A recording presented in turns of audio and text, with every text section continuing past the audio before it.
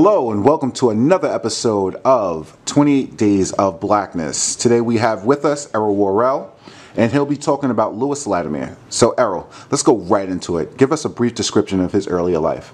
All right, so Lewis Latimer was born in September 4th, 1848. His parents were two runaway slaves. They ran away from Virginia to Massachusetts. So their case was significant because his father was actually caught by bounty hunters and returned to Virginia. But as you know, Massachusetts by that time was a free state. So they had a court case that went all the way up to Massachusetts Supreme Court, where a abolitionist group, they advocated for him and ultimately purchased his freedom. Lewis Latimer grew up. He eventually joined the Navy, was honorably discharged in 1863. He went around Massachusetts seeking employment and ultimately found it as a clerk at a patent law firm, earning $3 a week. When his employers noticed that he was gifted to sketch the blueprints for patents, they employed him as the head draftsman, where he began to earn $20 a week. That is amazing. That is amazing. And, you know, such information we really don't hear too much about. And I don't want to go back into his past, but my knowledge is that Frederick Douglass actually represented his father. So that's always important information to understand. And maybe that was a part of, you know, an influence for him to actually, you know, propel him into the future that he would eventually lead. Can you talk a little bit more of what that might be? Definitely. Okay. So Latimer, he pretty much perfected his craft, and then in 1876 he was tapped by Alexander Graham Bell, the creator of the telephone, to sketch the blueprints for the actual telephone. So about 4 years later, in 1880, he moved to Bridgeport, Connecticut. He accepted a position as the head draftsman and patent expert for U.S. Electric Lighting Company. The CEO of that company at the time was a man by the name of Hiram Maxim, who was actually the chief rival of Thomas Edison.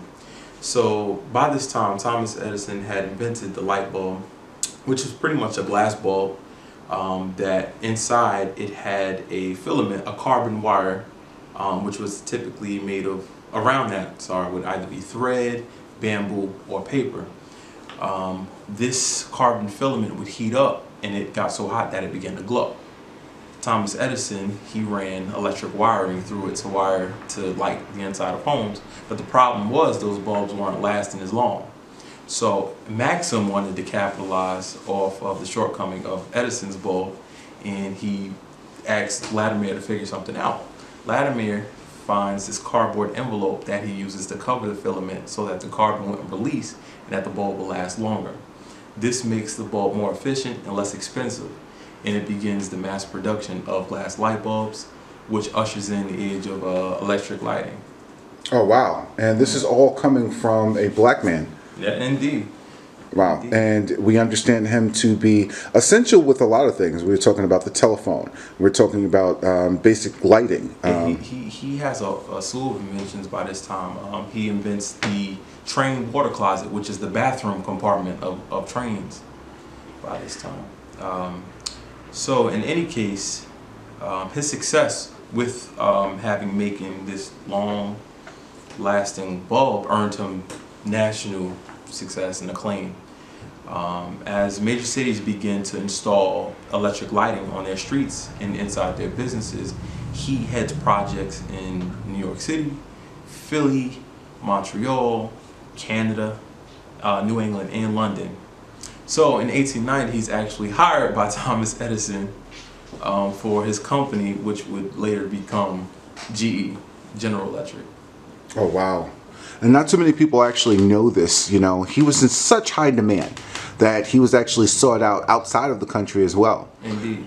So with all the acclaim that he actually earned during his lifetime, why do you think it is that we don't hear too much about him now, especially when his work has been instrumental in, you know, literally shaping the way that we exist now? Latimer's story is particularly inspiring to black and brown children who have an interest in math, science, and the arts. In this age, there's a big focus on the STEM fields, and Latimer excelled. in art, in science. He became a charter member of the Edison Group, which were the Edison Pioneers, which was a group of distinguished individuals who were credited with creating the electrical industry.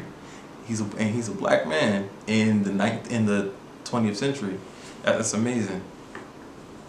And I think that that's definitely inspiring. And in hearing, about all of these achievements, how does that, encourage you or inspire you to do what you do for our community? Latimer was he was a genius, but he had very practical solutions to what were complex problems. So I look at his life of innovation, and I see I have access to that same potential in my own life. If I just sit and think, most problems have very simple solutions. He just encourages me to think and to tap into my own creativity. That is awesome. But before you go, we're going to have to ask you to leave us with a quote or a saying, something that's going to push us into the very next episode. All right. So Latimer himself said that we create our future by well improving opportunities, however small and few they may be. Oh, wow. That is an excellent quote by an excellent man. And we thank you very much for bringing his story to life. Thank you for watching another episode of 28 Days of Blackness. We look forward to seeing you soon.